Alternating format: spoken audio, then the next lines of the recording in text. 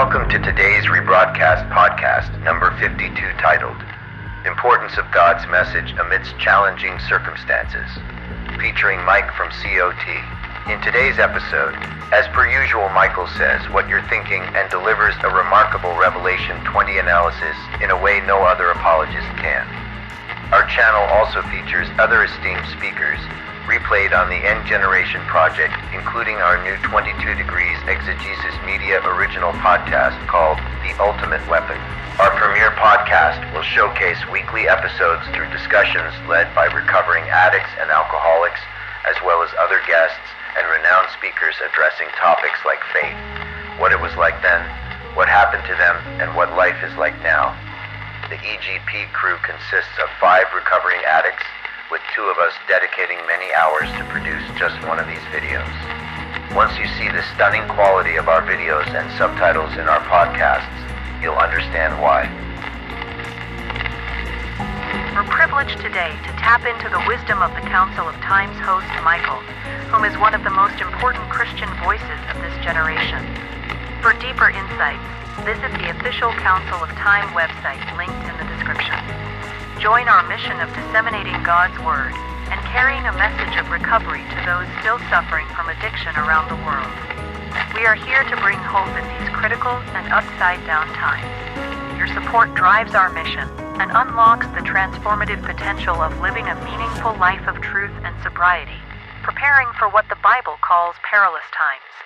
Time to get prepared.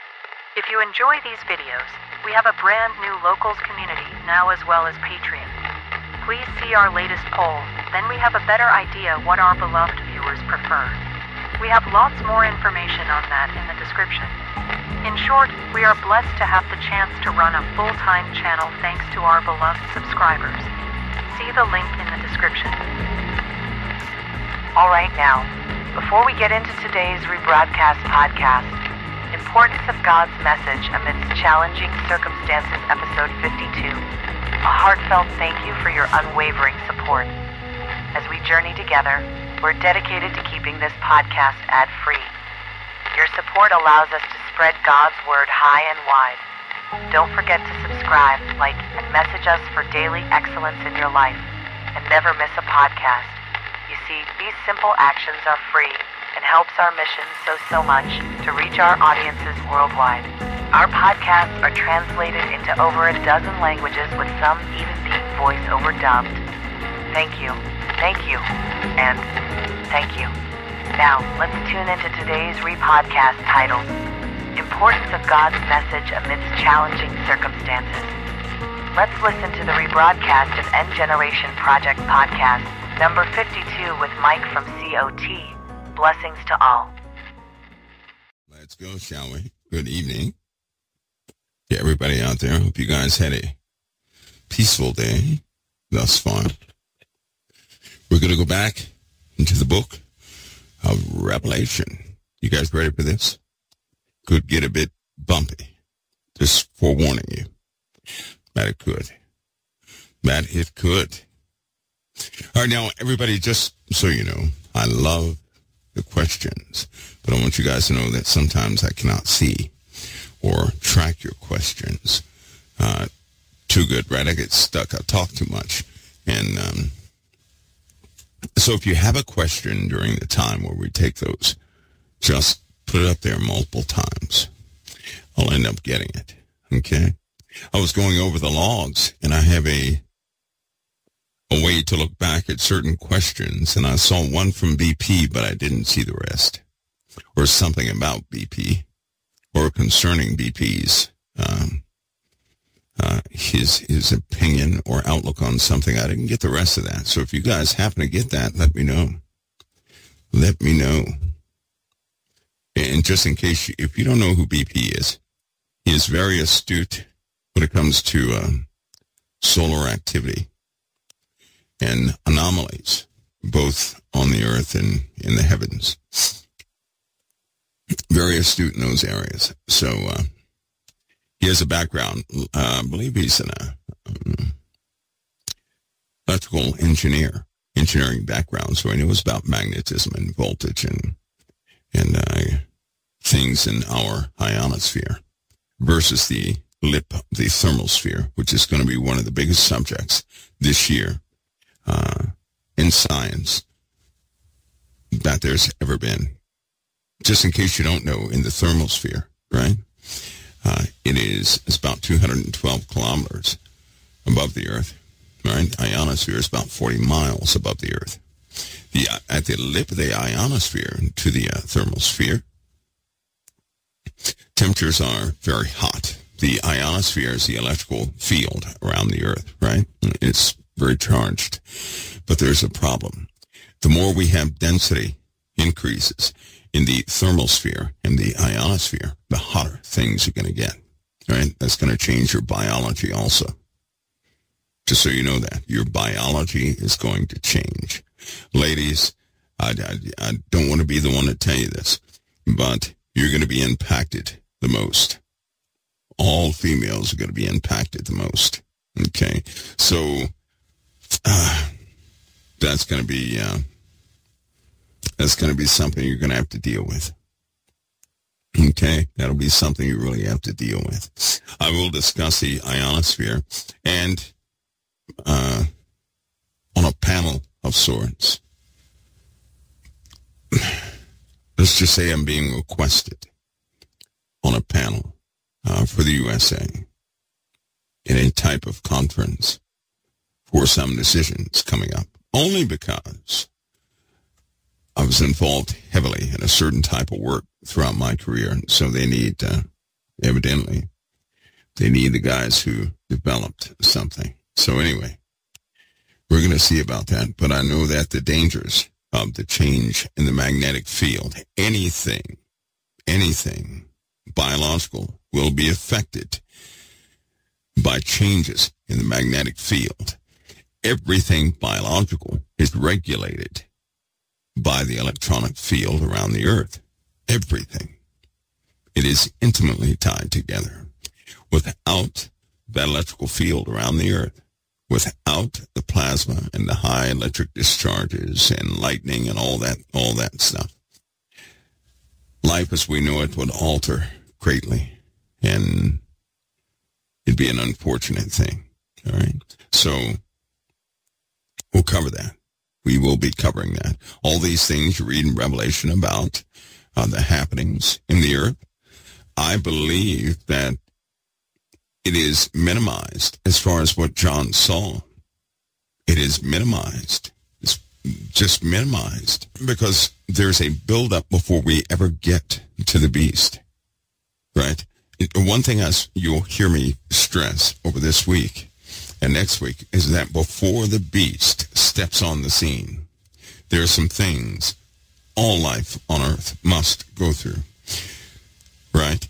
And since there's always a governing time element behind changes in the earth, that means the time that we have to go through prior to the beast, that's going to be very tasking to humanity. And indeed, all life on the planet is happening now, right? You're right here. You have already entered into the time of the change in biology of everything in the earth. You're in it right now, right? You're not going to go into it. You're in it right now.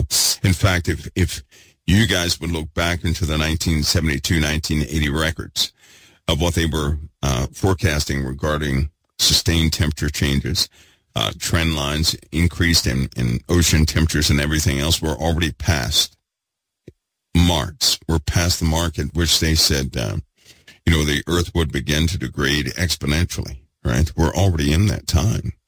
If you guys could see the sensory data of the magma and how it's eating away the rock, causing massive disturbances in the earth, the only reason you don't feel all of it is because of the ocean and some of the underground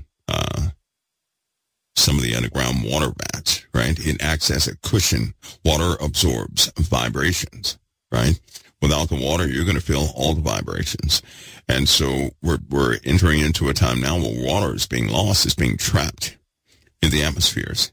It's being almost transduced in the upper atmospheres, right? Being captured or broken down into particulates, being captured in the thermal sphere as far as heavy particles are concerned. So we're certainly seeing the changes that will escalate beyond anybody's forecasts. I know they're trying to, I know for a fact that one of the major tasks of media is to focus on people issues and get away from geological issues. Have you guys noticed? There was almost like a order, right? Of course, they can't defy these things because they won't get paid. But if you take note, about 10, 15 years ago, they used to cover many things in the earth. You guys remember that? Many things they would cover in the earth. They would have specials as far as volcanism, jungles, things like that, right? They stopped doing all of it. The only thing you see now are these weird shows on, Weather Channel or something like that pertaining to paranormal activity or the people getting caught in these rough storms, but they do not cover the changes in the earth. They won't do that. That would uncover much of what they're trying to get everybody to look away from, right? But that will slowly unfold. But all you have to do is remember what used to be in the media and notice it now, because a lot of it's missing. They will not cover those topics and subjects. They will not do it, right? They won't do it. Having said that, as we go into the book of Revelation, we'll start looking at the aftermath, right? Somebody said, can you tell us what women should expect? Well, some of you ladies who have finished a specific time, there's a reactivation effect, or let's just say a shock effect, right? Concerning the body and your neurological system that will cause you heavy moments, month to month, heavy moments, okay? In some cases, some people will experience continual moments for about 30 days. So it's going to be tasking, and that can be followed up by nothing, right? For a couple of months. It's always, women are tied to the sun. Your body responds to the activity in the sun. So if you track activity in the sun, you're going to understand your own body. I'll tell you something else. If you ever want to mitigate what you guys go through, you have to calm yourselves down from the inside out. That is a known medical fact, that most women induce their own issues because of how they think. And if you can calm that down, right, if you can actually take hold of that and stop that, you're going to calm your entire system down, and you will not go through those moments. You may not know this, but every single month you go through a panic period. That's a panic period. That's actually a panic period, right? Which is why people become hostile, agitated, all sorts of things, right? Now, medically, if anybody could ever take hold of that and stop that from happening, because you have to have your mind in peace itself. You have to make sure that nobody disturbs your peace. That's your personal responsibility, and you can do that no matter what's happening around you. But you've got to place yourself in a mental area that is full of peace. If you do not, you're going to set off your brain. Every time you get agitated, you're going to change your own chemistry, and your body's going to respond in kind. So if you don't like that, then start changing it. You don't have to have that. I'm just telling you, you don't have to have that. More and more people are beginning to overcome that in their lives, and it stops without medication, without surgery. It just stops. I'm telling you right now, your thoughts trigger things in your body. Your body responds to your thoughts. So if you can refrain from, don't get offended, but paranoid thoughts, right? Refrain from paranoid thoughts. In other words, ladies have a bad habit of always trying to find out what's about to blow up. Stop doing that. You have to tell yourself, listen, things are going to blow up, so let me not look for them. Let me just continue to live my life, having an understanding that things will blow up. Don't try to find those things that will blow up because you can't do anything about it. Somebody says, what about an old woman? It doesn't matter. You still have that same dormant chemistry, right? You still have that chemistry. It's just like, for example, testosterone. You know how Right now in the medical fields, a lot of men and a lot of women lose estrogen. Men lose testosterone. They don't have to lose that. In your brain is the ability to trigger the production facilities of all hormones, right? And your body can manufacture that, but it's always going to be based off your thinking. For example, if a male gets depressed, his testosterone levels are going to begin to drop. That happens by way of depression. As soon as someone recovers from depression, right? And guess what? The levels go back to normal. So it begins in your mind. Your thoughts is how you perceive the world. It is really how you perceive the world. Now, I'm going to challenge you. I want you to think of something. Of all that has taken place in your life, you have to seriously look at this. Most of your down days are from how you see the world, how you interpret the world. If you interpret the world as this place that's coming to get you every, 5 minutes, or you start counting too many losses, you're going to have a negative influence over your entire body. You will change your hormonal release systems or mechanisms. So you have to really look at the world in truth and then embrace that truth. Here's the truth. There's always something evil that's going to happen in the world. Here's the truth. Evil pursues all of us. Here's the truth. Things are going to go wrong. Start saying, so what? Start counting what's gone right. Start counting what was beautiful, not what was ugly. Right? Have an appreciation. Raise your appreciation level for things, and don't look into the things that are about to blow up in your life. Don't do that. Don't say, well, this is going to blow up. This is going to blow up. Don't say that. Say, this is working right now, and this is working right now. If your appliances blow up, right? Say, well, thank you, Lord, for the times they did not blow up. Start changing everything. Start changing that perspective of how you see the world from negative, which is what is obvious, right, to something very positive and real. Satan exists in this world. Now, if somebody murders someone, why in the world would I get depressed because somehow evil happened in the world? Of course it's going to happen in the world. When it comes to politics, why would I ever get upset because some politician did something just distasteful? Right? If they're not washed by the blood of the Lamb, if they're not professing Christ in view of all men, then of course they're going to do things like that because they're under the wrong covering. I expect them to, right? Now, every day they don't do something ugly or terrible or something like that, I'll say, thank you, Lord. They didn't do that today. Thank you, right? And what I'm telling you is this. Expect evil to be evil.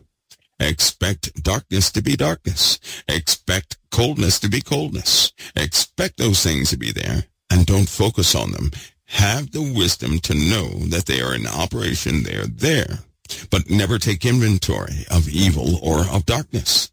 Don't look at something that happens on TV and say, well, I wonder what that person was thinking when they did that. Don't do that. Don't do that. Right? Because what you'll do is you'll start changing the chemistry in your body. Your body obeys you all the time. It does that by way of your thinking. And how you think will make the difference between you being healthy or not. Every sick person, listen to me, this is a big one. Every person out there who has a perpetual sickness, they also are dissatisfied with many things in their lives. Why does that always go hand in hand? I've seen people with cancer who had a very positive attitude, and now they don't have cancer.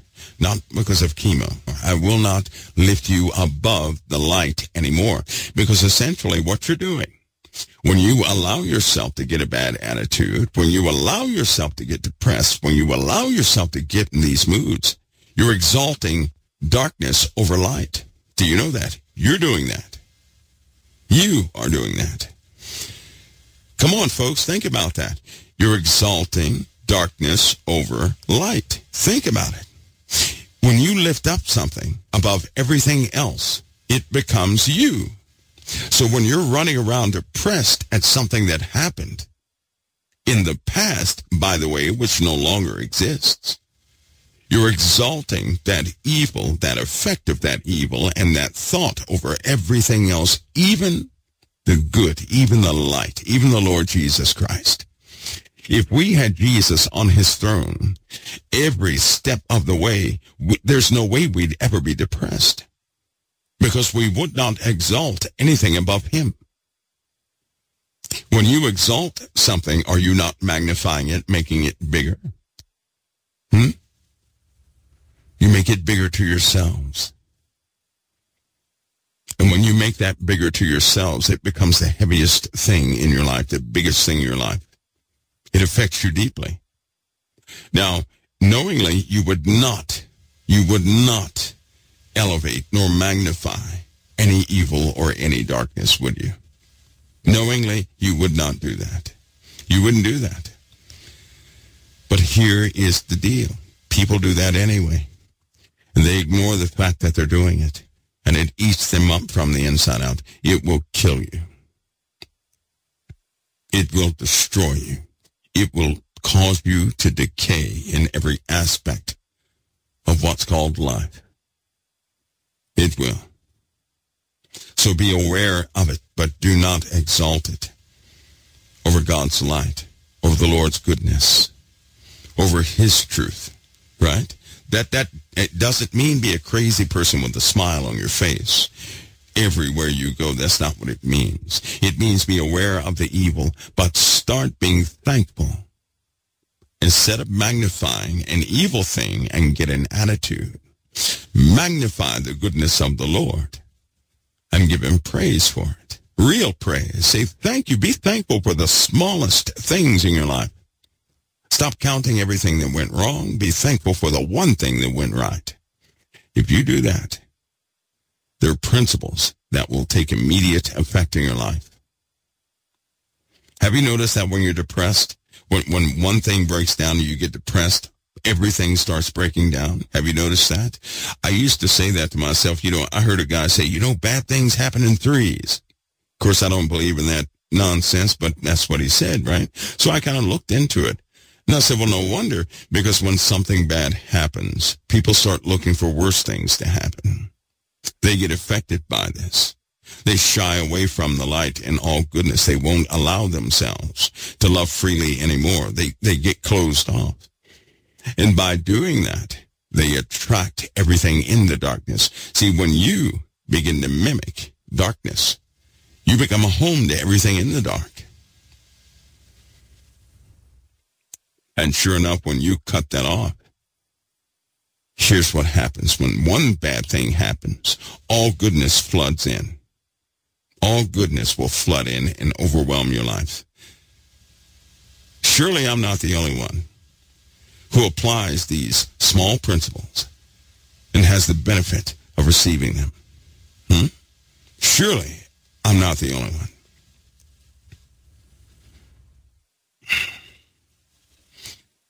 My. People are frightened of Revelation because of all the bad things happening. They can't even see the blessing in Revelation. Every time I read Revelation, I think of this is the close. This is the end of the matter. All of humanity has existed. And this is the close of the book. This is awesome. Right? It's like watching a movie. You know that the main character, right, is going to be victorious. You just don't know how. Understanding Revelation is to understand how that main character is going to be victorious. When you watch a movie, you accept the movie. You do. You just watch how everything unfolds. Do you know your life is much like that? You're learning how everything unfolds. But the ending has been declared from the beginning. The ending has been declared from the beginning. Does that sound familiar? The ending has been declared from the beginning. So it's already done. It's already done. We're just living the events in truth. And they're unfolding.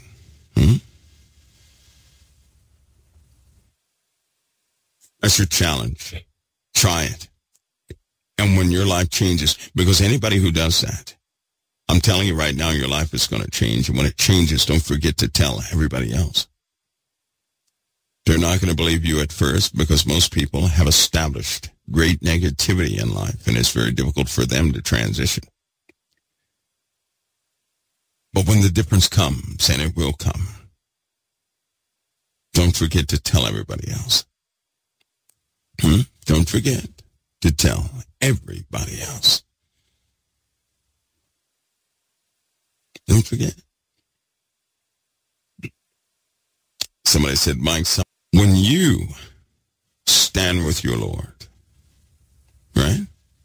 Not the Lord standing with you. And you have to decide to stand with him. A lot of people say, well, the Lord's with me on this. No, you got to be with the Lord on this. You stand with the Lord, and he will stand with you. He's not going to follow our ideas. He has an established gospel. We need to stand with him. And when you do that, even in the most hostile of situations, you will witness people fall to your left and to your right. You will. You will. But if you are trying to make the Lord stand with you, you may fall. I've been through both those scenarios. Once you stand with Jesus, right? Because every problem becomes an alarm clock, and you say, oops, let me go stand by Christ. I have drifted just a little bit too far. And he's very accepting. Once you do this, and he instantly forgives, he does. Once you do this, right, you will then be the one who stands, and you won't be affected by what's happening around you. And then it will happen again. And then it will happen again. If you stand with the Lord, not if you say, well, the Lord's standing with me. You got to get up and go stand with the Lord. You have to agree with the Lord. The Lord is only in agreement with you if you align yourself to the Father. Christ is always aligned with the Father's word, not ours, lest we align ourselves with the Father's word. Right? Jesus said, if you keep his commandments, the Father and him will make their abode in you, and they will sup with you. Now listen, where the Spirit of the Lord is, there is liberty, not bondage. One of the major keys, you have to analyze your own activities to yourself. You have to analyze that. When you're feeling not so good, you have compensators. And you make sure that you have those compensators, whatever that be. For some, it's hobbies. For some, it's a product. For some, it's a type of drink. You have compensators. And you'll make sure you have those compensators. Are you making sure that all those around you can deal with life also?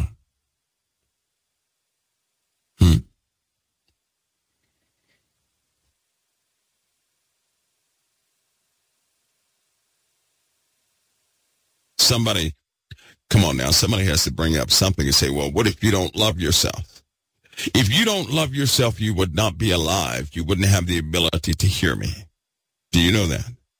Loving yourself is not hugging yourself all day. That's not what that is. Loving yourself is your continuance in life. No matter what you think of yourself, you're still alive. How are you alive? I'll tell you how. Because when it came down to it, you went and got something to drink. When it came down to it, you had to get some type of shelter. When it came down to it, you had to go and get something to keep yourself alive. Do you have that same outlook, that same view on somebody else's life? No matter how you look at it, the Lord was quite clear. He didn't say love your neighbor as somebody else loves them also. Nope. He said love your neighbor as you love yourself. So you can only love someone within the understanding and within the truth of how you love yourselves. So do that to your neighbor. It never said treat everybody better than you treat yourself. No. do to everybody else how you do to yourself. And you do protect yourself. And you do feed yourself. So that's within your truth. That's why you can't compare yourself to somebody else. Their level of love and what they understand as love is going to be different than yours. Just be truthful with it. Be real with it. You want to change in your life? Drop the facade. Don't fight the Word of God. Embrace it and enjoy it. Don't fight the Word of God.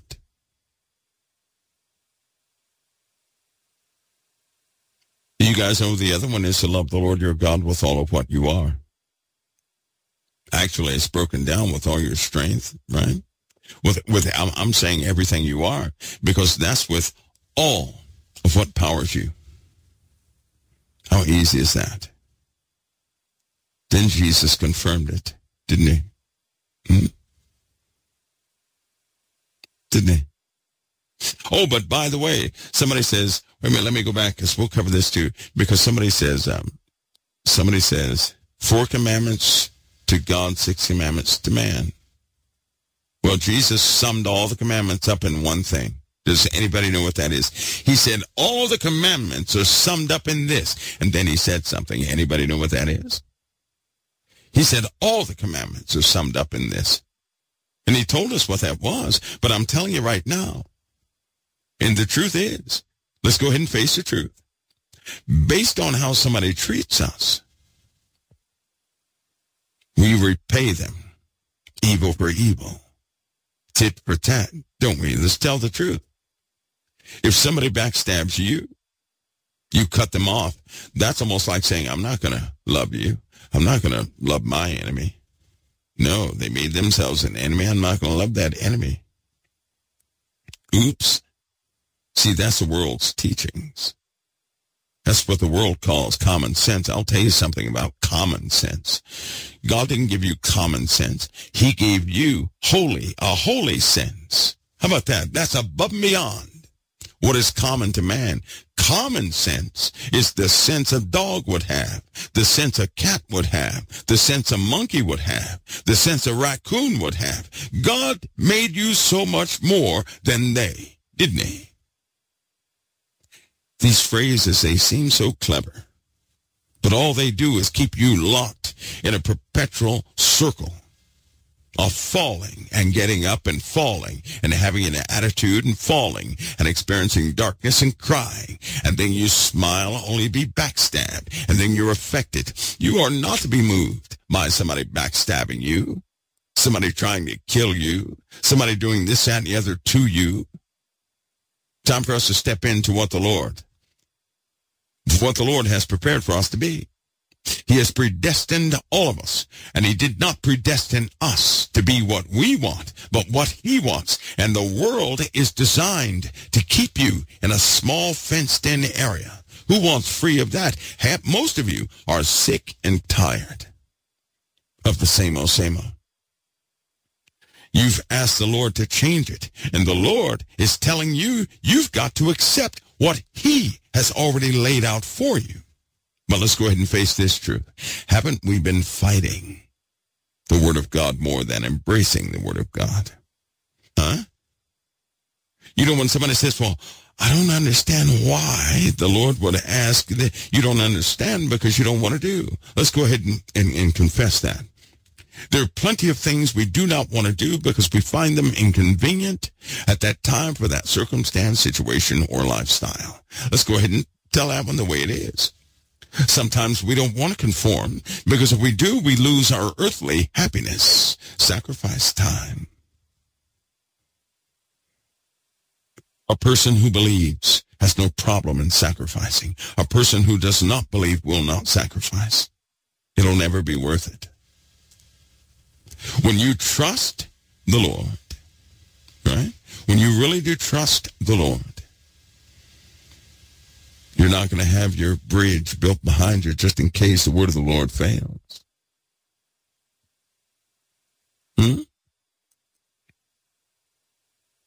Come on, that's part of your breakthrough moment, isn't it? It's part of your breakthrough moment. This is the unpopular stuff. These are the things we read about, but skip over. Let's get to the other stuff. It does not include me having to change anything about my own path.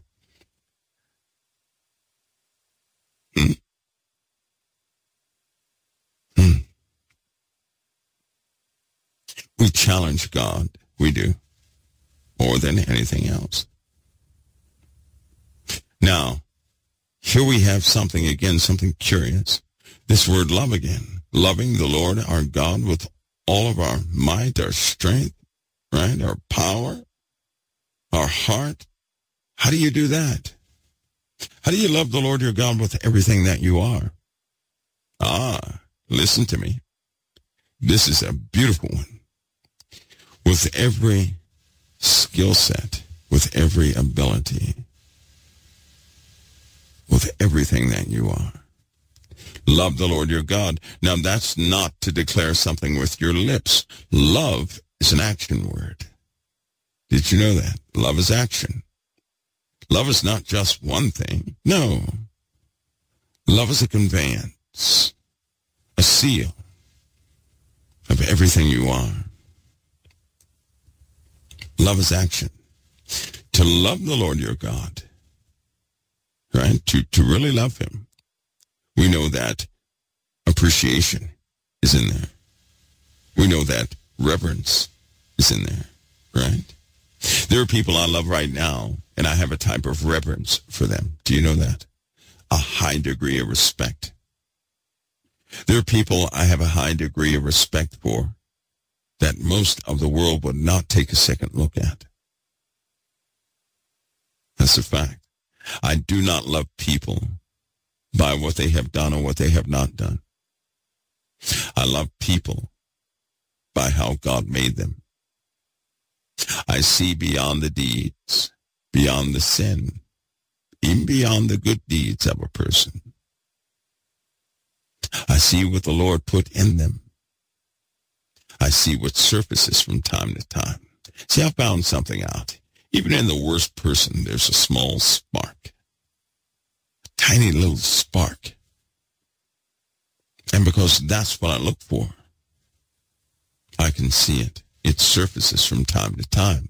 Most people conceal that because of their past, because of their environment, because of their wounds, because of what they have gone through. They conceal it, but it's still there. I have a high degree of respect for that spark, because that spark is there by the hand of the living God and no one else. It is that spark that causes even some of the worst people to have the greatest compassion, to sacrifice so much of themselves.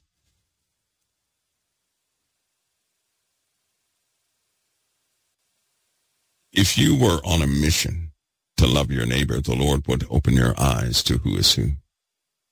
Do you know that? He would. He would allow you to see who is who if you were on a mission to love your neighbor.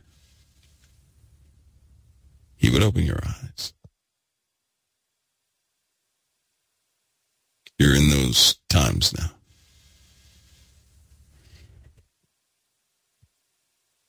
You want to be untouched in the coming weeks? Apply yourselves. Watch what you sow. Don't sow so you can get something you think you need. Sow in truth. Let the Lord handle how he takes care of you. Sow in truth. We know what the Lord said. Whatever we sow, we're going to reap. Sow in truth. Do that with all things. And have that change in your life. If it's one thing I look for, is that breakthrough in your life. I want somebody to come back. I want somebody to just lose control. I just love to see it. When people say, I cannot believe all these years, because that's what people normally come back and say. They'll say, all these years, I've been trying everything. All these years. And they'll say, are you kidding me? I do that one little alteration and everything breaks free. And all these years, one person said, I've been trying to conform to everything God wrote. And everything still went downhill.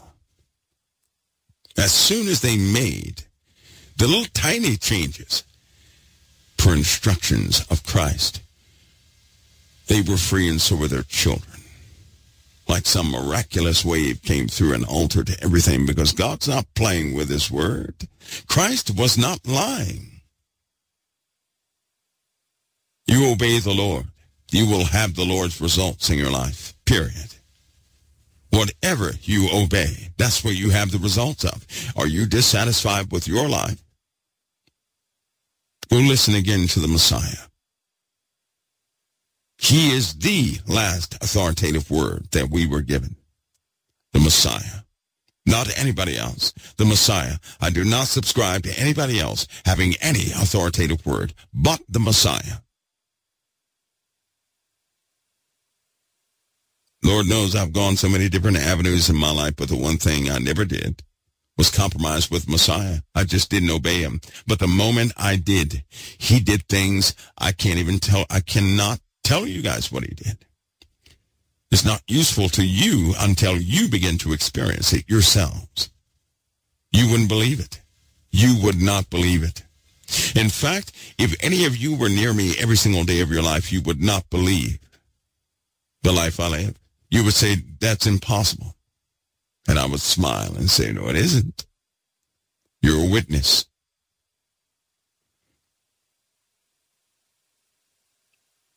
I'm saying that with a smile on my face. Do you know why? Because when people see it, they cannot believe it. They got so much of the world within them that they never really trusted that miraculous way of the Lord. The simplicity of its instructions are the most powerful thing we could ever encounter. His small statements can break the back of all demons in your life. The slightest compliance and obedience can free everything you ever touch. And your Father stands ready to act in your life on your behalf when you're ready to embrace completely the Messiah. He's prepared and ready on your behalf to act. He awaits you. He's awaiting you. He's waiting for you to take that step of faith, for you to employ the words of Christ, for you to uncomplicate your life, because people have been living in that complicated life. And look at where they are. On the inside, see, on the outside, you can prosper all day long. But I'm telling you right now, I've seen a lot of prosperous people dead on the inside. How about you guys? I've seen it. I have seen it. There are millionaires right now who they're so miserable that they drink themselves to pieces. Why do all millionaires have to drink in the first place? Compensators. They're not free either. They're always stressed, always trying to maintain some standard. They can't even be themselves. They can't be themselves. They're at the breaking point every day of their lives. But in view of people, they look like, hey, that's what I want to be. But you can't see the inside. The Lord doesn't want you that way. He wants you absolutely 100% free.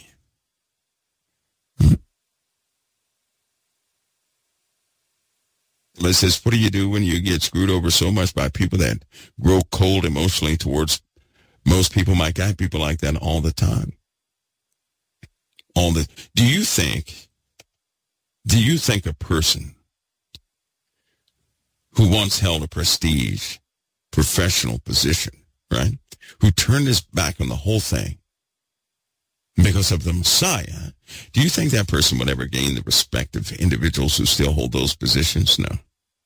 No, they wouldn't. Do you think that when you take that position of the Lord and you will not agree to hate other people, All right, now we're talking about people who make decisions for other folks. Do you think that any of those people are going to befriend the one? No, they won't. People will kick you to the curb so quick when you do not align with them. Now, you guys know I have foot and mouth disease. I put my foot in my mouth all the time. And when people have a consensus on something, normally I do not. I can't just blindly agree with people. Also, when you have compassion and you stand ready to forgive, people take that as a weakness, as a vulnerability, and they will take full advantage of it all the time. All the time. Do you hear me? All the time. All the time. And they will stab you in the back so deep your back will be missing.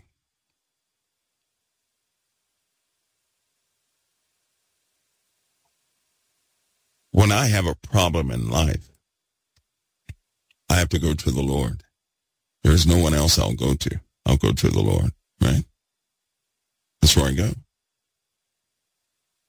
When everything falls down, nothing stands, I have to go to the Lord.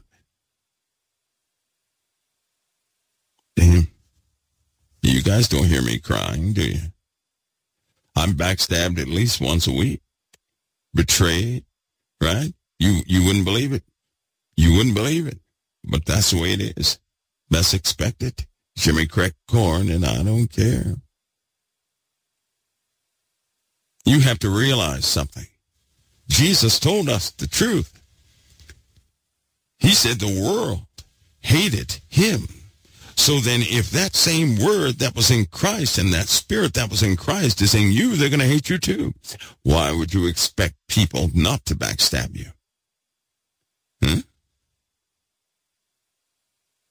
When you live your life for the word of God, Satan is surely your adversary. And Satan will work through anybody at a moment of weakness. And he's not going to go through the stranger. No, because you could just blow that one off.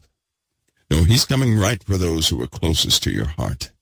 So what you might want to do is never live the illusion, saying, well, this person will never betray me. This person will never do this, and this person. Stop saying that. Don't say that, because you set yourself up for failure. You've got to realize that everybody around you in a moment of weakness can be utilized by the enemy. Always remember that, so that when somebody backstabs you, you can say, hey, I know you just backstabbed me, but I've forgiven you from that. Let's move on to the next thing.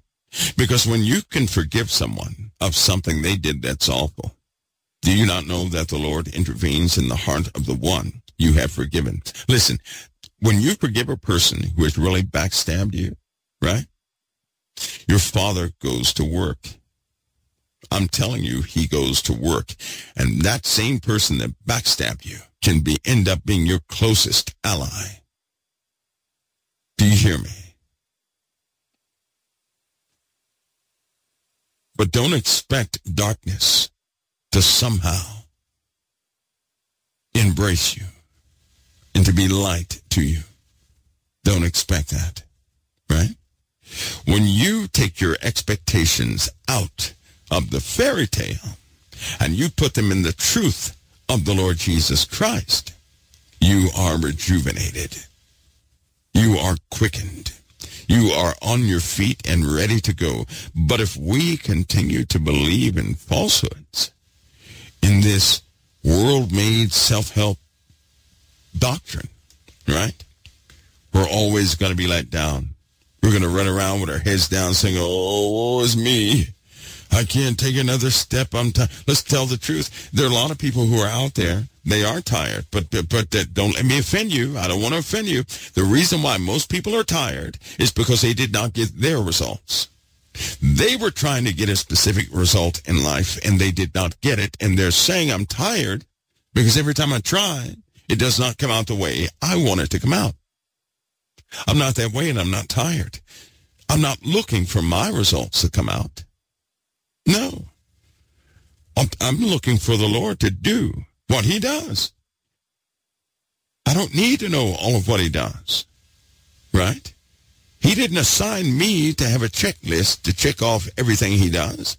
And so guess what? I'm not tired. I'm not worn out. The only time I get really discouraged is when I believe I'm failing you. That I'm making no difference in your life. So I tend to work a little harder, do a little more, because that is my discouragement, to be ineffective.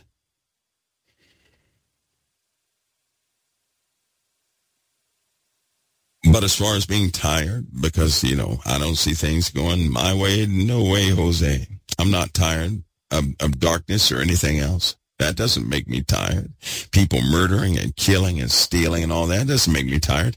I expected that. That is in the Bible. I expect the word of the Lord to come true. All of it, the darkness and the light. Isn't it God who said, I created the good and the evil? Yes, he did. He said, I created the good and the evil. The Lord did that. The good and the evil. Not just the good, but the evil too, because he uses all of it. So I leave all that in his capable hands. He gave me a small task. He did. And he said, if you believe in me, then take my message to the world. Right? That's what he said. And Jesus said, if you continue in my word, you're my disciples indeed, and you will know the truth. And the truth will make you free. Right? So then we walk in the world putting on the whole armor of God that we may be able to withstand against the wiles of the devil. Remember Ephesians 6:11, that famous scripture? All right? And the armor of God is not my armor, is his armor. So my compliance and obedience with him is my armor. Somebody says, don't think you're failing. That will all, listen, that will always be, there'll never come a time when I say, it was just so good, that last talk. Are you kidding? This word is holy. I have no business handling a holy word. I'm in an unholy vessel, but I'm handling a holy word.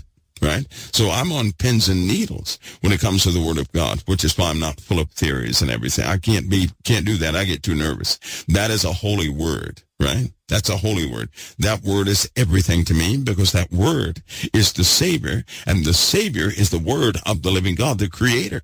And so I have fear of the Lord, a high respect of the Lord. So I'm always going to be on pins and needles handling that holy word of God. It is not my word. I will never wield it as though it's my word. It's not my word. That's the Lord's word. It is a living word. So yeah, I am on pins and needles and nervous. And there are often times I feel I failed right after a talk. That's a fact. That's a fact. I will feel I just messed the whole thing up. And then out of God's graces, right, people will start sending something, right, because it'll be instantaneous, but then the answers don't come back for about a week, a month, or something like that, and then all of a sudden somebody points back to a date, and they say, on this date, I had my breakthrough. And then I go into a praise moment. Until that praise moment, I'm on pins and needles. But this is a holy word. I know a lot of people out there have lost their reverence, their respect, their fear of the Lord. I have not. I have not. The word of God is very real to me. Extremely real. Okay, now I'm going to take a small break. We're going to come back and go right into Revelation. Right into Revelation. Somebody says in Revelation 8:10, the fountains of water spoken about, is that the water inside the earth? Talk about what?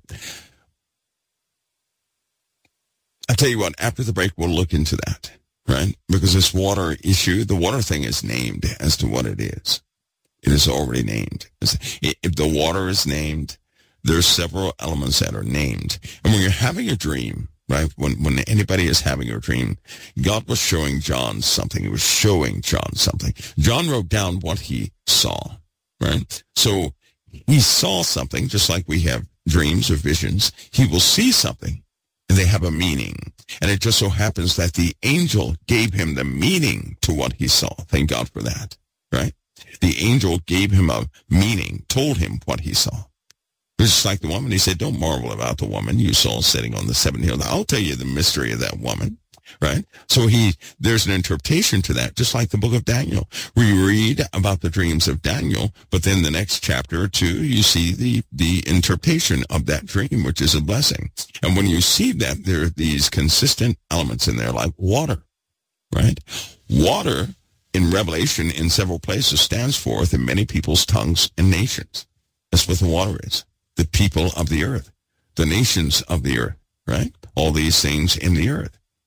And the beast, the first beast, comes out of the water, right? So he comes out of the people, out of the nations. So then the people of the earth and the nations of the earth constitute or make the first beast. See how that works? So it's not one person. It's made out of many people and many nations, right? Many languages, many tongues of the earth. It's right there that when the angel gives that interpretation to the 144,000, the interpretation to the 144,000 is right there in Revelation, right? That's why a lot of people have an idea about the 144,000. I have to listen to what the angel had given to John, because the angel told John who they were. And that's what I have to believe, right? That's what I'm given. That's what I accept. I'm a very simple person. I'll be back in a few minutes, though, folks, right after this break, and we'll go right into Revelation. I'll be right back. We're back again. Let's go in Revelation, shall we? Let's go there. We were in Revelation 19, going into 20, right? Let me read the last part of 19. Can I do that? And then we'll go back after we read Revelation, guys. We're going to have lots of questions for summaries. Actually, several summaries, okay? Because this time in Revelation, it's important that we see the dynamic of all the chapters. That's why I have to do my homework, or did my homework. And so that review, hopefully, will condense in sections Revelation so you can see how it's flowing, how it's unfolding. And we will match areas of Revelation with identical areas of Revelation so we can see how sometimes the narrative goes into detail, into a specific part of Revelation. Okay? We'll do that. But Revelation 19:19. And I saw a beast, and the kings of the earth and their armies gathered together to make war against him that sat on the horse, and against this army. And the beast was taken, and with him the false prophet that wrought miracles before him, with which he deceived them that have received the mark of the beast, and them that worshipped his image. Again, let me highlight something. Who does the beast deceive into believing him, right? Remember what Paul said, God shall send them a strong delusion that they would believe a lie, that they all might be damned who loved not the truth but had pleasure in unrighteousness. Here it is. Anybody who has pleasure in unrighteousness, they're the ones that will be given over to a strong delusion. That strong delusion is a belief in the beast. Revelation 19:19, this beast, right? And the kings of the earth and their armies were gathered to make war against him that sat on the horse, and the horse and his army, right? So Christ and his army. And the beast was taken, and with him the false prophet that wrought miracles before him, with which he deceived them that had received the mark of the beast. Now we know all those who received the mark of the beast are not written in the book of life, right? They're not in the book of life. And so it says the beast was taken, the false prophet, and those that were deceived, who had the mark of the beast, and them that worshipped his image. These both were cast alive into the lake of the fire burning with brimstone. So only those who took the mark, right? Those are the ones who go with the beast, which hints, and Paul again says, God shall send them a strong delusion.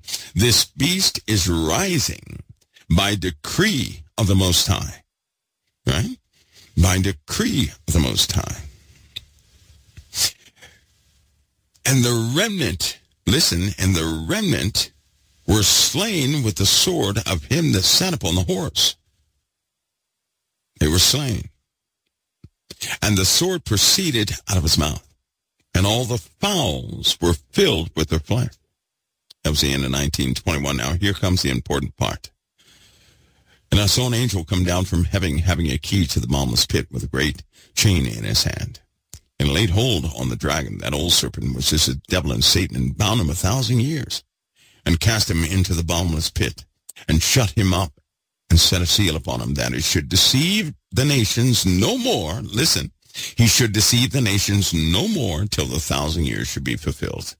And after that he must be loosed a little season. Now this is interesting. You ready? When the beast is gone, and the false prophet is gone, and all those that were with him who received the mark are gone, right? Satan is bound 1,000 years, and a seal is set upon him. Now with the seal set upon him, and because he's bound, he cannot deceive the nations no more. He cannot deceive the nations anymore. Right? Now, when he can't deceive the nations, the world is different. It's different. Listen, and I saw the thrones, and they that sat upon them, and judgment was given unto them. And I saw the souls of them that were beheaded for the witness of Jesus and for the word of God, which had not worshipped the beast, neither his image, neither had received his mark upon their foreheads or in their hands. And they lived and reigned with Christ 1,000 years. Now, if the saints are reigning with Christ and Christ is reigning, righteousness is in the earth. But here's what you got to see. Righteousness is in the earth just with a snap of a finger as soon as Satan is bound. And it says Satan, because he's bound and a seal is put upon him, he cannot deceive anybody anymore. Oh, here it comes. Here it comes. That means all the sin in this world is coming from one source. And when a person does sin, they agree with that source. When that source is bound, no one is sinning. When that source is bound, no nation, no people is deceived anymore. Now, that does not speak well of us right now.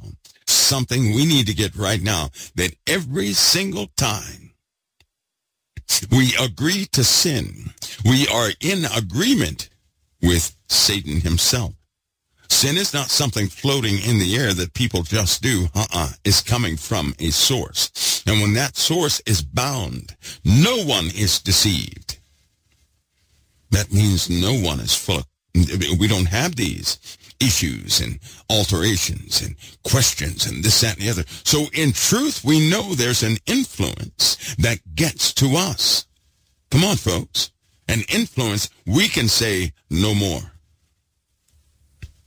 My. See, somebody said that puts it into perspective. My. See? So when Satan is gone, all is well. All is well. But when Satan, he's not gone right now, he's loosed.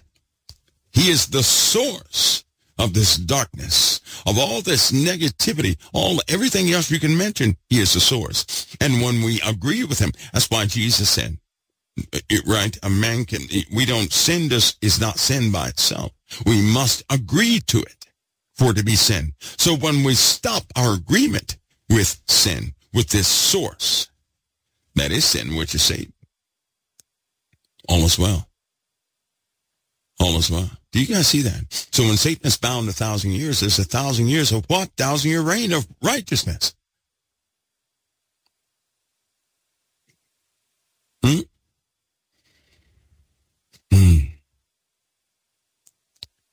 My goodness. So in truth, if Jesus had not called us out of deceit itself, there's no way we would ever be free.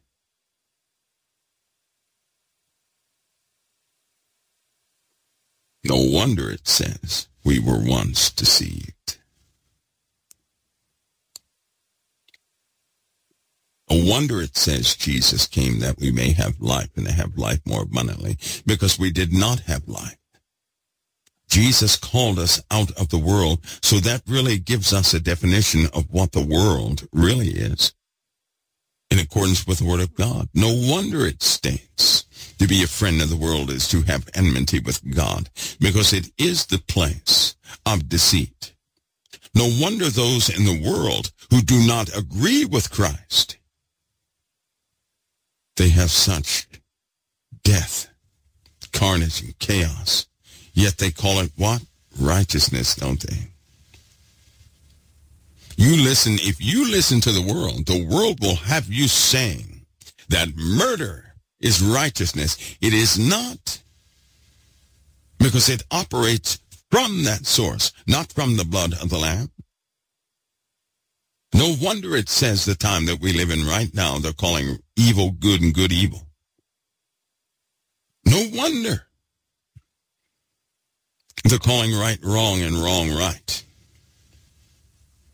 Because it is backward in the world. It truly is darkness. It truly is chaos. When Satan is bound 1,000 years, no one is deceived anymore. Can you imagine Satan being bound and all of a sudden everybody has clarity? Because they're not fighting evil thoughts. They're not fighting agitation. They're not fighting irritation. They're not fighting blame. They're not fighting depression. They're not fighting anything of darkness. Absolute clarity. Can you imagine that?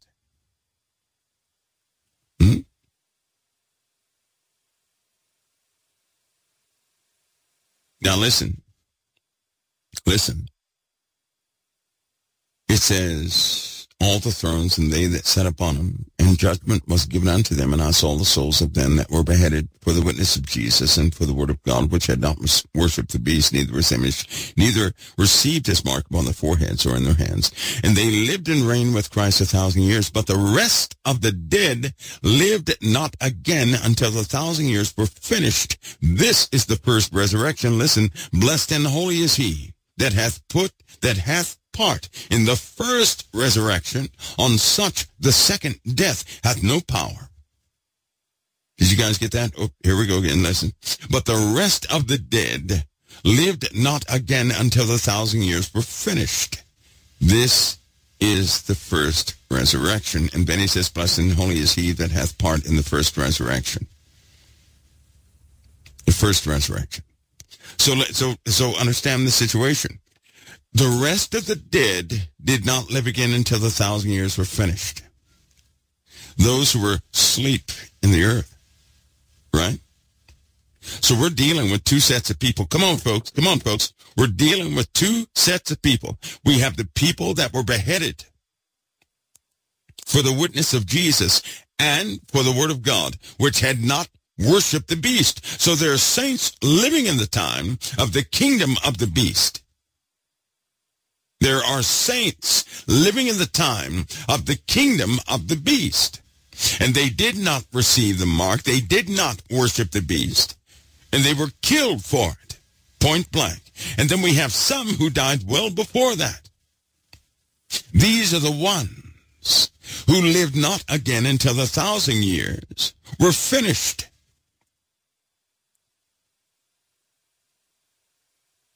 Are you with me? They did not live again until the 1,000 years were finished. And it says, blessed and holy is he that hath part in the first resurrection. On such the second death hath no power. But they shall be priests of God and Christ, and shall reign with him 1,000 years. Do you hear me? Those who have part in the first resurrection are those who live with Christ. Because he just said, blessed are they who were beheaded for the witness of Jesus and for the word of God, which had not worshipped the beast, neither his image, neither had received his mark upon their foreheads or in their hands. And they lived and reigned with Christ 1,000 years. And it just said, blessed and holy is he that hath part in the first resurrection. On such the second death hath no power, but they shall be priests of God and of Christ, and shall reign with him 1,000 years. Now, you see that? You see that? Revelation 26, they reign with him 1,000 years. Revelation 24, they reign with him 1,000 years. Who is reigning with him 1,000 years? Those who have part in the first resurrection, those who were killed in the time of the beast. Now, do you remember at the beginning of Revelation it says, who are all these arrayed in white? These are they who came out of great tribulation and have washed their robes white in the blood of the Lamb.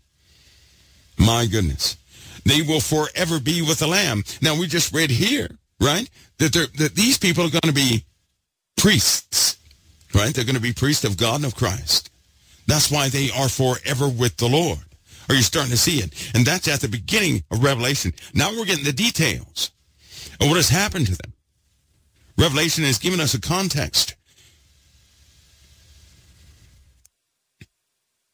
Now, why am I getting like this? Because a lot of people have listened. They have listened to the threats of Satan himself and have forgotten about the power of the living God. And a lot of them are saying, oh, let me get out of here before anything happens. Why would anybody ever say that when it is Christ who is unleashing all of it? Really? Are we really that shallow to believe that Christ would unleash this upon his own people to harm them, to permanently scar their souls? No. This is why people need to experience the deliverance of the Messiah now. And the only way that's going to happen is when you walk out on faith and be an experiencer of what God can do. Those children that were beheaded by ISIS, why were they smiling? Because they clearly asked them, do you renounce Christ? And those kids said, no, we do not. And they were beheaded by ISIS, smiling. And it irritated, aggravated, and scared the people who were beheading those children.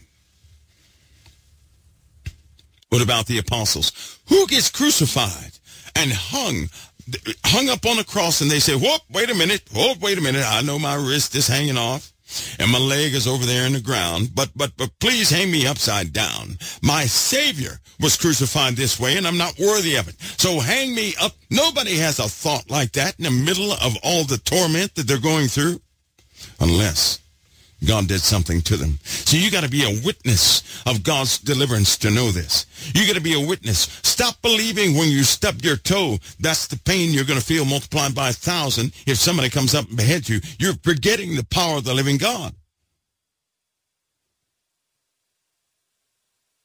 I know what it is to suffer as a sinner, and I know what it is to have suffering as a believer. And I'm going to tell you something. When you suffer as a believer, there's no way your Father's not involved. Your Father in heaven can separate you from the body you're in while you're still in the body. Stop thinking about having some painless thing and think about your dedication, your absolute dedication to your faith in Christ. You know who's scaring you? Satan is. God is not scaring you. Satan is scaring you. Satan has everybody so scared they're trying to escape the pain that they perceive in Revelation. Satan has given a message that's scaring people to pieces. God is giving us what? What is he giving us? Finality, deliverance. Satan is the one with the message scaring people to pieces. Yes, he got to you when you were young. Yes, he got to you as an adolescent, and he had you go through some pain. Yes, you stubbed your toe. Yes, you broke your leg, and it hurts. Stop thinking that your Father is going to sit there and have you endure a tormentive time like that before your transition. Stop doing that, because you don't know. And if you don't know, you have not experienced what God can do. I would go so far as to say many of the ministers out there will tell you they are supposed to be dead. They have gone through some torment. But when the Father is with them in the torment, that's what you call it, torment. That is not what they call it. That's not what I call it. Why do you think they run around loudmouth so much? Because they're not afraid. Why? Because they experienced the deliverance of the Messiah. Women go through childbirth. You have to have that pain. It is declared upon you. That has nothing to do with your transition. You're likening your pain in the flesh to your transition. You cannot do that. You cannot do that because you don't know. If you're frightened of the end that you're going to be in pain, then you simply don't know. You don't know. Anybody who builds their dedication upon truth, no matter what the circumstances are, all this thinking of pain and torment and everything else is gone. And God will fulfill his side because you fulfilled yours. You keep Christ on his throne in truth. He'll be on his throne with you always, and he will never leave you nor forsake you. Never. Satan has given you the message of fear.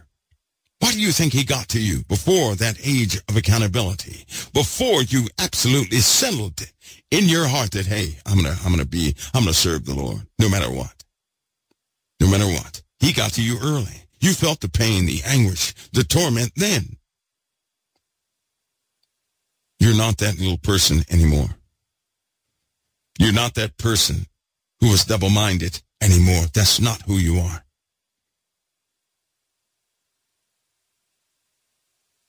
It's not who you are.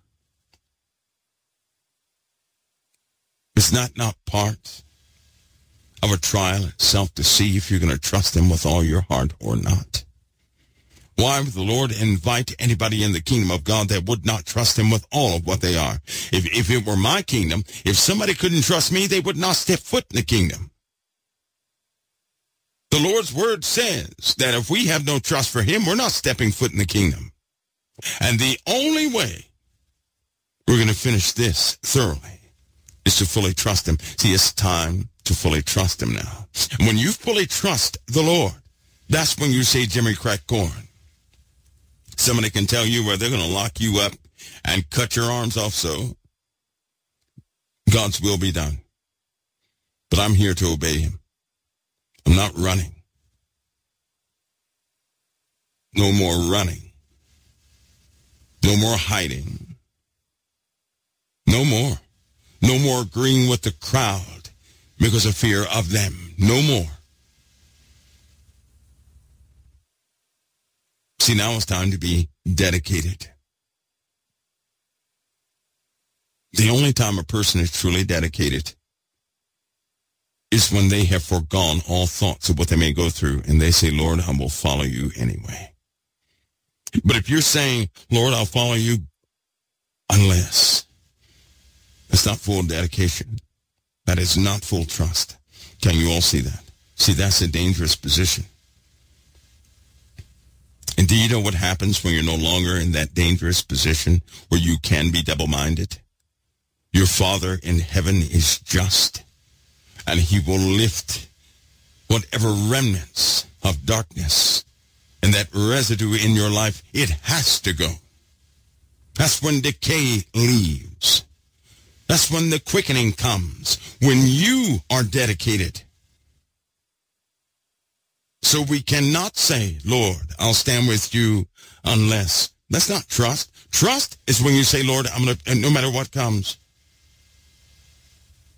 I'm going to do my best.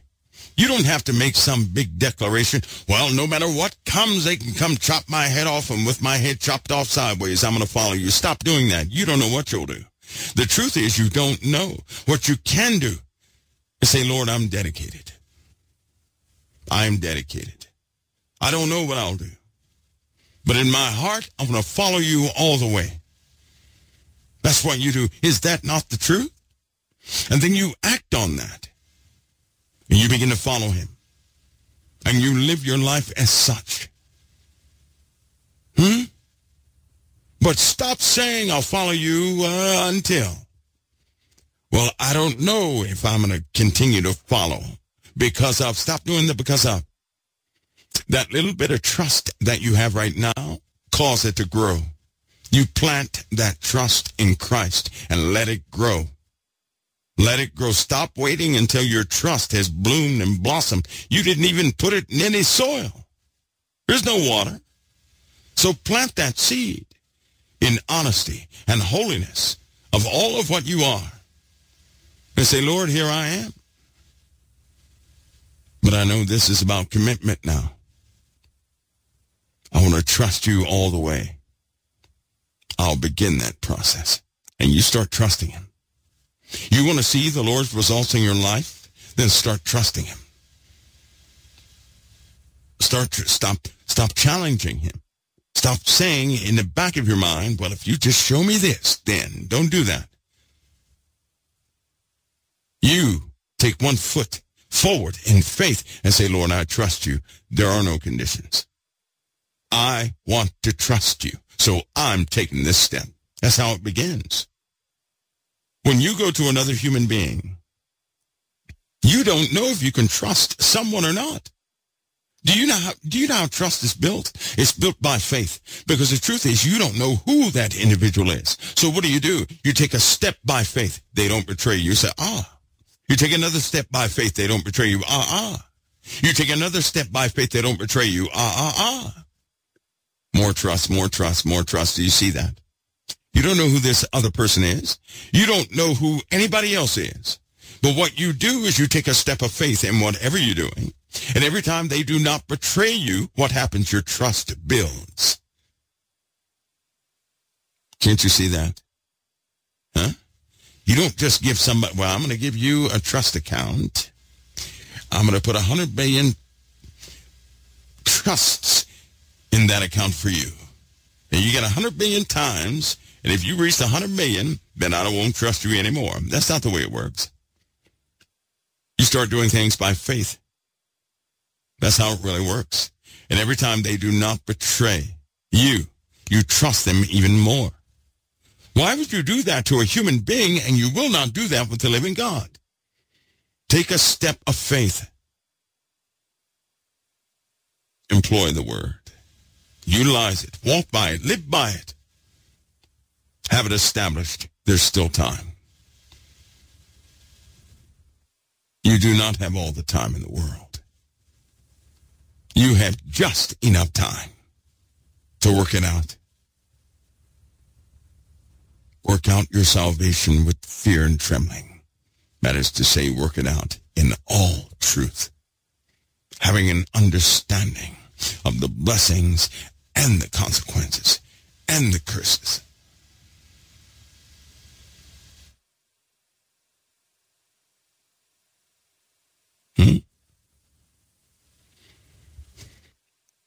That we can do. That's what you can do. That's what can be done. And again, the Lord awaits you. He has prepared everything. Everything. So hopefully everybody sees this, right? Hopefully everybody does. And somebody keeps saying Mixler is falling apart. Well, it probably would do that. It would do that today, wouldn't it? But we have a lot. We have attempts. It looks like login attempts. A lot of spikes on Mixler, more than usual. A lot. But do you all see that? Do you all see that? My goodness. Well, I don't know about you. I'll just encourage my own soul. How about that? I'm listening to you, Mike. Let's keep going. All right. After all of this, listen. And when the 1,000 years are expired, Satan shall be loosed out of his prison. After that 1,000 years, Satan is loosed out of his prison and shall go out to deceive the nations which are in the four quarters of the earth, Gog and Magog, to gather them together to the battle, the number of whom is as the sand of the sea. They went up on the breadth of the earth, encompassed the camp of the saints about, the beloved city. And fire came down from God out of heaven and devoured them. The devil that deceived them was cast into the lake of fire and brimstone, where the beast and the false prophet are, and shall be tormented day and night forever and ever. So it wasn't the beast this time. It wasn't the false prophet this time. It was Satan himself who deceived everybody. And he went out to deceive everybody he could deceive. Folks, listen up. That means when Satan was bound, this earth held human beings again. And they were among you the glorified.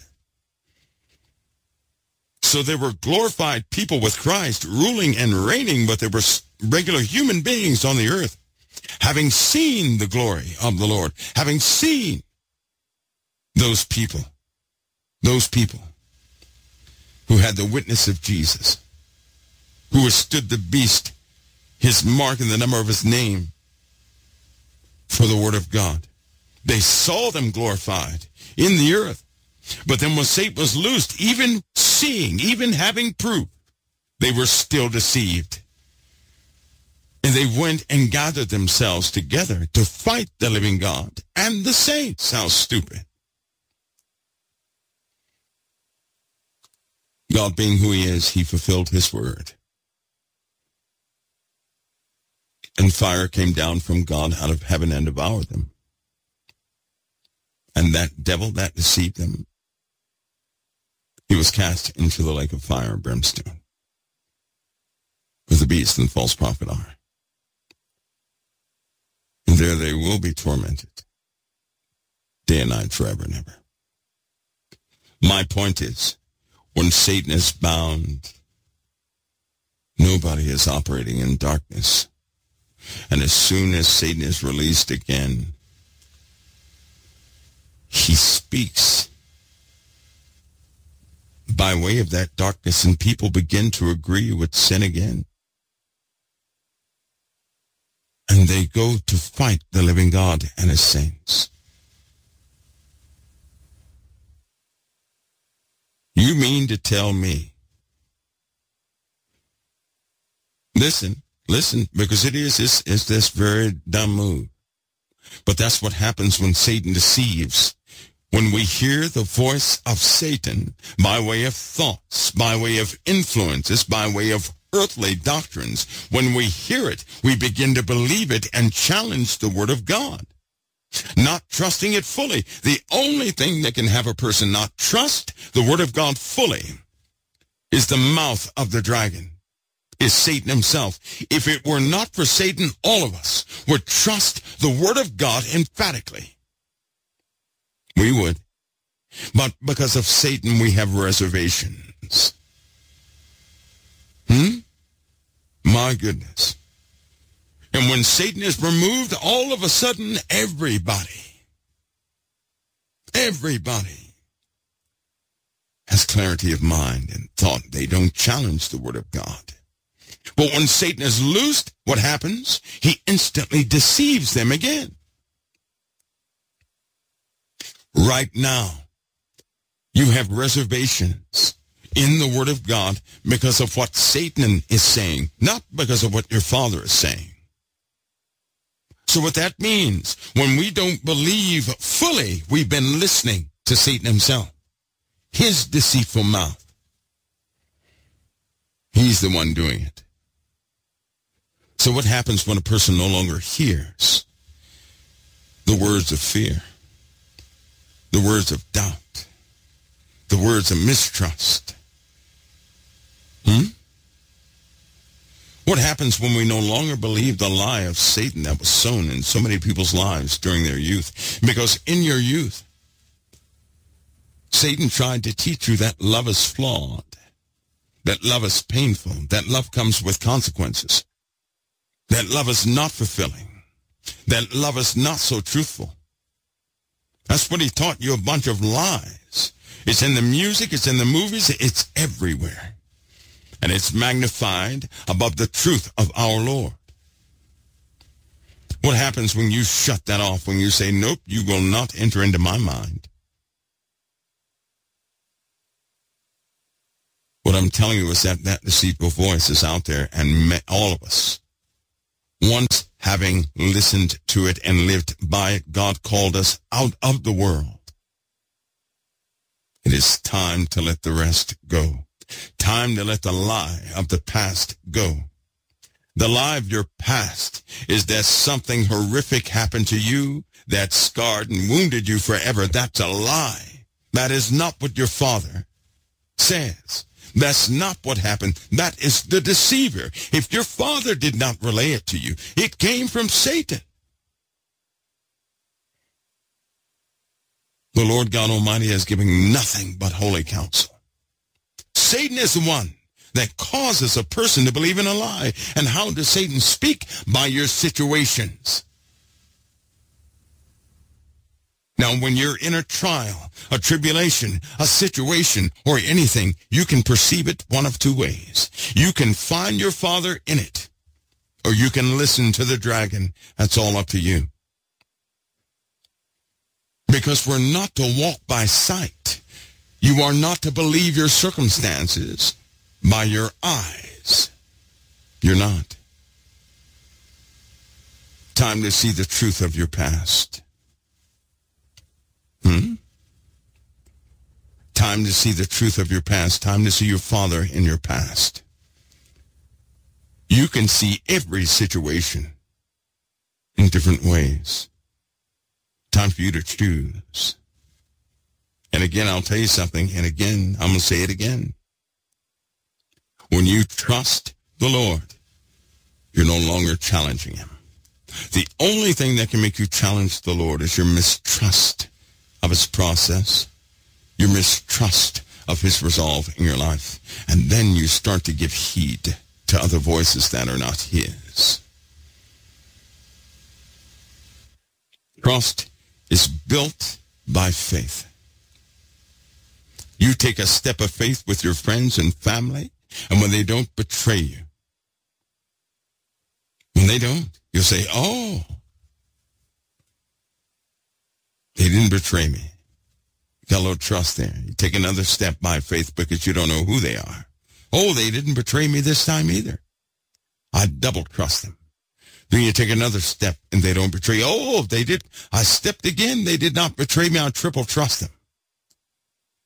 We'll do that to human beings. What are we doing with our Father? People want so badly to trust another human being. But who wants to so badly trust the Messiah? See, that's why it's good to live in truth. Because the truth is, we do not automatically trust the resolve of the Messiah. If that were so, we would have chosen his way a while ago. But we have reservations in the fullness of immersing ourselves in the Word of God. We have reservations because the dragon, Satan, has lied to us. He has given us a narrative of our past. And let's go ahead and face it, we believed that before we believed the truth. Your past was used as a weapon against you. But the truth of your past is, it opened your eyes to see a specific type of darkness that is necessary in the days you live in now. Most of you, your children are not touched because of the devil that got to you. You know what that devil is. You know who that devil is. You can identify that devil, and you said, that devil is not coming near my children. Had you not gone through that, a devil would have gotten to your children. You prayed for someone to help you. No one came. But God answered your prayer anyway. How so, you may ask? Because when you prayed for someone to come to get you out of that situation, God prepared you to get the next one out of that situation. You're the one that can stop the cycle. You are. That's why you went through it. You were trained, brought up to break the curse. You broke the generational curse. You were the vessel that did that. That's why you went through it. Anybody who comes face to face with Satan and is scarred is empowered to see the devil that will get to somebody else. But because of you, now you can see it. And every time he's identified, he cannot operate. He can only operate if everybody is blind to him. So the Lord opened your eyes. The process of opening somebody's eyes is for them to go through something. But you see the dilemma? No one naturally wants to go through anything, do they? You wouldn't choose to go through something like that, would you? That's why the Lord did not ask. You would have said no. But are you honored that you were able to be that vessel to break the generational curse from your own children, from your own, those people around you? Are you honored that the Lord had your past designed the way it was? If anything were to be altered, that curse would have gone forward. God already said that he would break that generational curse, didn't he? And he did that through you. See, somebody has to go first. Somebody has to go first. Somebody has to go first. Whoever goes first has to face the devil himself. Somebody has to go first. Somebody has to be empowered first, don't they? Look at the Lord. Look at the prophets. How many of you could be immersed in poop up to your neck and still hold your peace and the word of God? Huh? How many of you could knowingly be tormented because of your innocence? And they know you're innocent, you know you're innocent, but they torment you anyway. And how many of you could hold your peace and the word of God in that situation? Go look at the prophets again. You're going to find that your story is similar to theirs. They had to go first. God does not send anybody forth with a lie. If he's going to send you to break anything, to break any darkness, you've got to have experience with that darkness. You have to be empowered to see that darkness. And you have been empowered. If you're a male and your dad beat your brains in or gave you no time at all, somebody had to go first. Because if that hadn't happened, you would have no compassion. And you know and I know it is that compassion that caused somebody else's life to be impacted in a good way. You could have been an abuser or a murderer, not because you were abused and close to killed by your own dads. You refused to let that darkness travel or to reach somebody else. And so inside you have a declaration that you will not take that road. The Lord did that for you. The only reason you won't take that path is because that path sickens you. And you can see the people and their dispositions and see everybody who's potentially on that path now. You can hear the cry of someone where nobody else can. The Lord has empowered you beyond belief. But listen to me. If you curse your past, you'll deny the gift. Anybody who wants that gift has to go through what you went through. The Lord doesn't lay something like that in somebody's lap. That's an authentic gift. That's a real gift. Why do you think the virgin said, go back and get your own oil? You cannot share oil. It comes at a high price. Oil is gained over the course of your life through the myriad of trials you have gone through. Once you go through those things, that's when you have oil to keep your faith going. My faith only continues because of the Lord showing up in my life, because of all the rotten stuff, yet I am kept, because of the things I caused, yet he gave me favor. See, nobody right now today, if everybody gave up on the Lord and said they didn't believe and the Bible was proven wrong, I would say I still believe. And the only reason I would say that is because of all the troubles in my life, not the good times, the troubles. The troubles have fueled my faith, and nothing to date has been able to break it. That is oil. Oil keeps the flame going. Without the oil, the flame goes out. Without the oil, there's no faith. And in that parable, when they said, share some of your oil with us, they said, no, you had to go back and buy your own. It comes with a price. You have to go back and pay your own price for your own oil to keep your faith going. In other words, you got to live in somebody else's shoes, and that takes too long. Don't curse the oil the Lord is putting your lamps. That price you paid was high, so be it. Oil is expensive, don't you know? It's not developed overnight.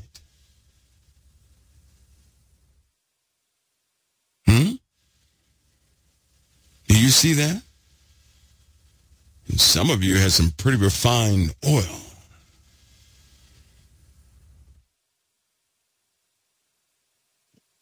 That falling away that we read about in the Bible. That day now shall not come, lest there come a falling away, and that man of perdition be revealed. Do you know what that means? Many are going to turn away from the faith. Not those with oil. People can go and try and prove every single origin story they want outside of the Word of God. They can say life exists on every single planet out there. It is not going to change nor alter my faith because of the oil. It will not. There are those out there, they have a flame. I'm telling you now, they have no oil. And the first time it gets rough, they're gone. But God gave me oil. That's my oil. I can't share it with anybody. And the only way to get that oil is for a person to go back and pay the price for their own. I hope you see that. Because the call has gone out. Can't you tell? The call has gone out that is coming. It's already gone out. And what are people saying in their heart of hearts? I'm going to tell you, if you remember that parable, the call went out, didn't it? That is coming. Those virgins, they woke up. All of them are virgins. 5 wise and 5 foolish. They were all awakened. Not all made it. Right now, in the souls of men, they know that things are changing. People can try to ignore it. They can try to replace, right, what's going on. They try to say aliens are doing it. Global warming is doing it. They have all been awakened. Some have oil. Some do not. The ones who cannot maintain their faith, they're asking the others, how are you maintaining yourself? I can't do that. How are you doing that? See, the ones that have oil, they've gone through something. You've been awakened. Now what's happening is people are curious to see why you're not believing fully in all these other doctrines out there. Why are you stuck on the Word of God so faithful behind it? I can't do that. My mind is drifting. I don't believe enough. It's because we have oil, and you cannot share it. You can't share it. So the virgins have been awakened. All of them have, because a call has gone out that is coming. And the command is going out right now to light your lamps. Trim them and light them. You know it's going out. That's the urgency you've been feeling for such a long time. See, it comes and goes, doesn't it? You'll know we're in a serious time, and then it relaxes. Then that serious, have you ever tried to do something? You say, well, I'm going to have a plan for 5 years. Then a thought hits you. You don't have 5 years. What are you doing? See, that's the urgency. Trim those wicks. Get your lamps ready. Light them. The night is coming. When people start seeing the night coming, I'm telling you what they're going to do. They're going to come to those who do believe and say, how do you do it? What is the procedure? And you're going to tell, I can't give you a procedure for that. That's built over the course of your life. And there's a high price to pay. You have to go back into the world and buy your own oil. In other words, pay your own price for that oil in the world. You have to go through the whole process to get this oil. And as they go back and attempt it, there's not enough time. You know what that means? If they finally want the oil of those who truly believe, then all their doctrines fell apart. That's what it means. All the narratives they had fell apart. That's what it means. And they're going to come to the Christians whose narrative stayed the same, whose faith did not fall apart, and they're going to say, teach me now. Now I'm ready to listen. Well, see, if I can't help you. That's what you're going to say. I can't help you now. This you have to experience to have it. I have no words to tell you with this except that it comes with a price. Do you know how many doctrines and narratives and beliefs are out there? All of them are going to fail. Then they're coming to you. When all their stuff falls apart and blows up in their face, they're going to come to those who truly believe in Christ. And they're going to say, how do I do it? I'm ready to listen. And you're not going to be able to help them. Because you're going to know, just like I know right now, that if you don't live through specific things, you'll never have the trust factor to continue in those steps of faith. That takes a lifetime to get worked out. And it comes at a very high cost.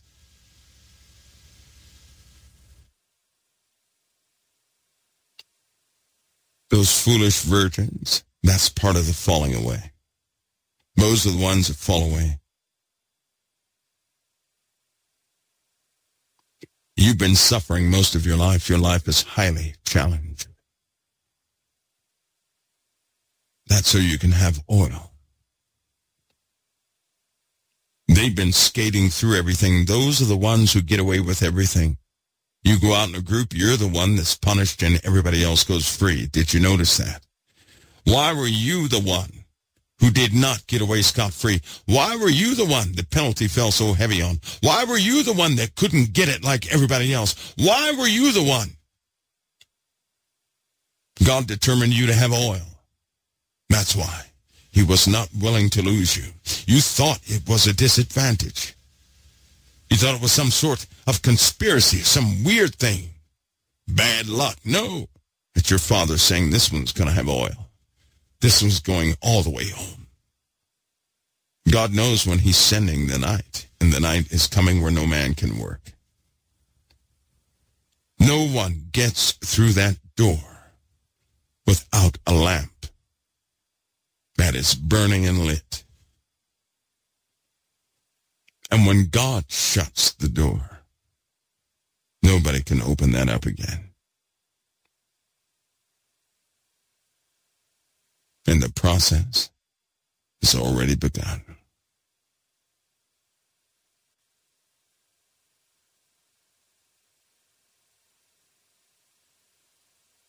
Folks, I'm going to see you tomorrow. Tomorrow's actually Thursday, not today. Right? I know I burned up all this time. It's okay. It's all right. We'll be back tomorrow to continue this. And we have summaries coming up for the book of Revelation that I'll put on our schedule. I'm going to say God bless all of you.